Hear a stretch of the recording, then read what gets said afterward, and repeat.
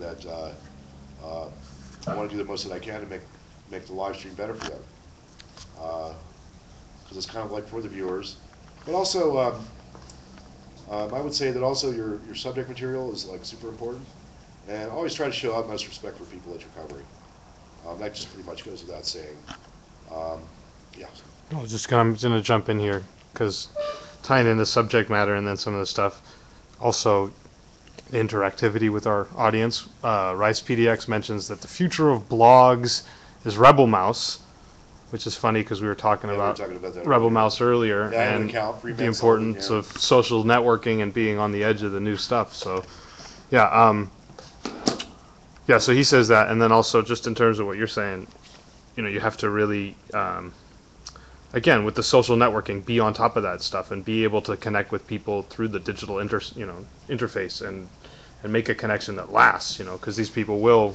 Another thing about social networking is it can save your life. When you're covering an event, make sure that you either ask the people that are organizing the event or come up with a hashtag of your own. Does everybody know what a hashtag is? Okay, hashtag on Twitter is the tic-tac-toe symbol. Pound symbol. Right, just put that before a term that you're using.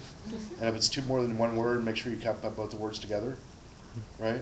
Like for this particular event, I either I put a hashtag live stream or a hashtag OCAM. If you're live streaming, use that OCAM.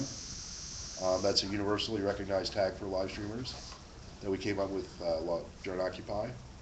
And this will notify what a hashtag allows people to do is to do searches on Twitter for something they might be interested in.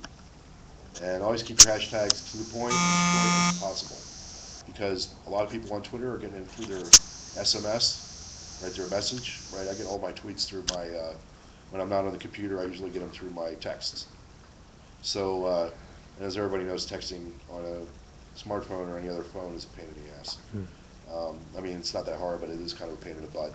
So the shorter the term, the better off you'll be. And that goes the same for things like anything, like URLs, your Ustream account, all that kind of stuff. And your Ustream account can be linked so that you can actually get your Twitter, your direct. Right, so Twitter, you can send a message to somebody through Twitter while they're live streaming, and they'll get it. Right. Yeah, Facebook doesn't offer that yet. You're behind Facebook.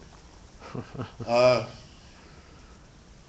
what time is it right now anyway? It's about 3:30. We got a clock over there. Yeah, we could use a break, yeah. Because we've been here for about an hour, 15, 20 minutes. It's a pretty interesting subject, though. For those of you that are live streaming, are watching the live stream, I'm going to take a short break, about 10 minutes, and we'll be right back. Thanks a lot for watching.